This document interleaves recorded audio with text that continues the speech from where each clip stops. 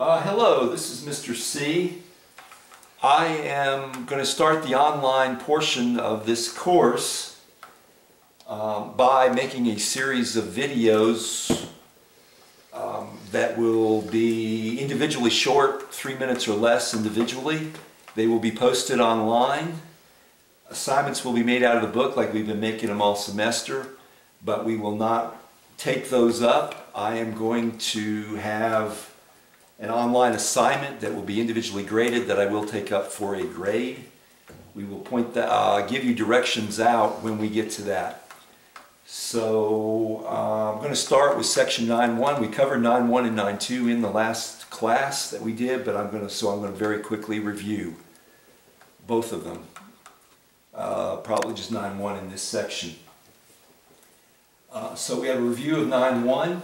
In 9.1 we talked about sequences, which are basically a list of numbers, call them terms that are separated by commas. So when they say list, and they list something like this in AN, N stands for a discrete number, a whole number only. Something like this, N plus 1.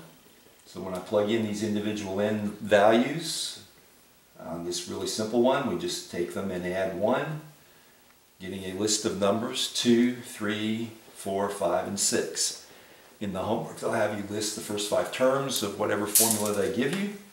And so for this one, it did wind up being a list. I usually put it in braces, 2, 3, 4, 5, and 6. I don't know if that's going too fast or not, but maybe just a little more time. All right, this section also talked about factorials. That's indicated with an exclamation point. For instance, 3 factorial, whatever number they give you, you start with that number, multiply by every whole number back to 1. For a formula, if you start with n, then you start with n, one number less than that is n minus 1, a number less than that would be n minus 2, and you quit back at 1.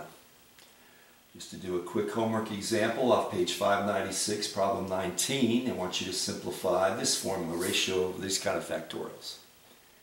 Okay, starting with the top, again you start with n, 1 less, back to 1. So when they have n minus 3 factorial, you would start with n minus 3, then 1 less is n minus 4, 1 less is n minus 5, back to 1.